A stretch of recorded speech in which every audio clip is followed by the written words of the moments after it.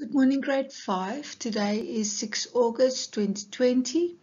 We are doing reading and viewing. You are going to listen to a story about the buffalo and the field mouse.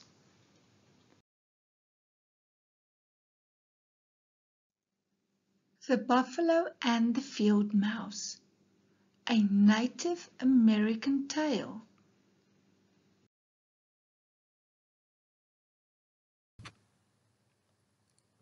Once upon a time, when the field mouse was out gathering wild beans for the winter, his neighbor the buffalo came down to graze in the meadow.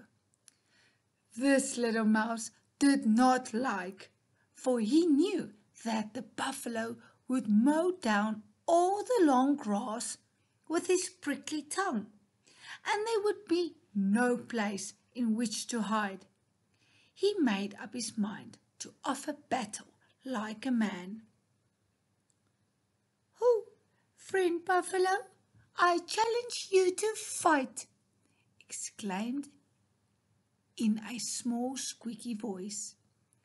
The buffalo paid no attention, thinking it's only a joke.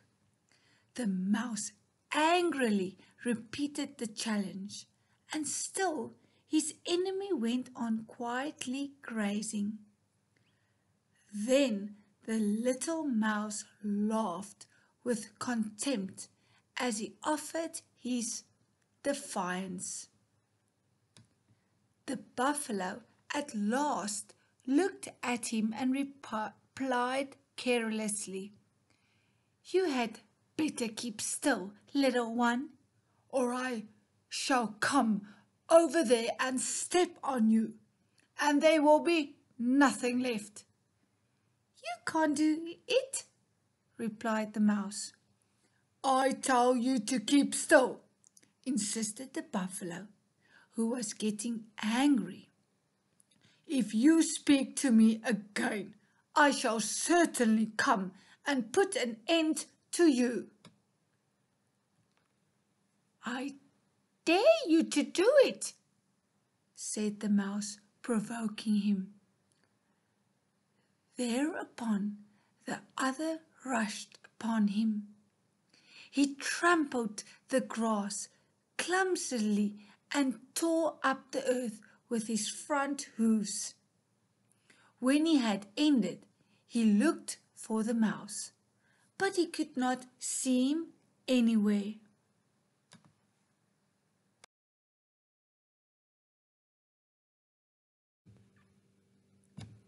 "I told you I would step on you, and there would be nothing left," he muttered. Just then he felt a scratching inside his right ear.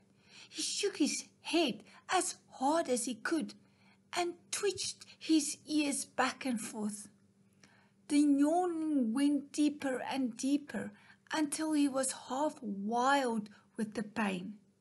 He pawed with his hoofs and tore up the sod with his horns. Bellowing madly, he ran as fast as he could, first straight forward and then in circles. But at last he stopped and stood trembling. Then the mouse jumped out of his ear and said, "Will you know that I am master?" "No!" bellowed the buffalo, and again he started toward the mouse, as if to trample him under his feet. The little fellow was nowhere to be seen, but in a minute the buffalo felt him in the other ear. Once more he became wild with pain and ran here and there and over the prairie, at times leaping high in the air. At last he fell to the ground and lay quite still. The mouse came out of his ear and stood proudly upon his dead body. "Yow!" said he. "I have killed the greatest of all beasts.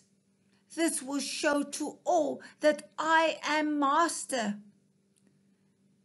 Standing upon the body of the dead buffalo, he called loudly for a knife with which to dress his game. In another part of the meadow, Red Fox, very hungry, was hunting mice for his breakfast. He saw one and jumped upon him with all 4 feet, but the little mouse got away, and he was terribly disappointed. All at once he thought he heard a distant call. "Bring a knife! Bring a knife!" When the call came, Red Fox started in the direction of the sound.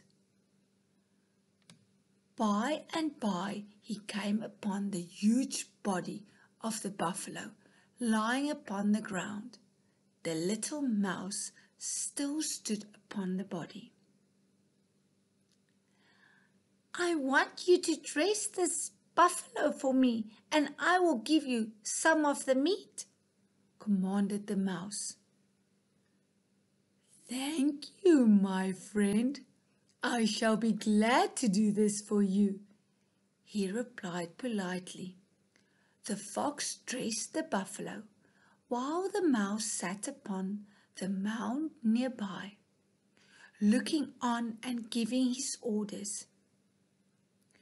"You must cut the meat into small pieces," he said to the fox. When the fox had finished his work, the mouse paid him with a small piece of liver. He swallowed it quickly and smacked his lips. "Please, may I have another piece?" he asked quite humbly.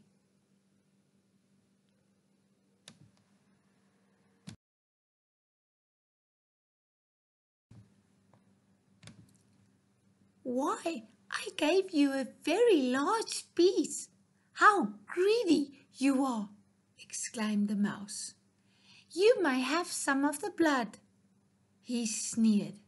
So the poor fox took the blood and even licked off the grass. He was really very hungry. "Please, may I take home a piece of the meat?" he begged. "I have 6 little foxes and home, and there is nothing for them to eat." "You can take the 4 feet of the buffalo. That ought to be enough for all of you." Thank you, said the fox. "But, Mouse, I have a wife also, and we have had bad luck in hunting. We are almost starved. Can't you spare me a little more?" "Why?" declared the mouse. "I have already overpaid you for the little work you have done. Be gone." Thereupon the fox jumped upon the mouse, who gave one faint squeak and was no more. The moral of the story: if you are proud and selfish, you will lose all in the end.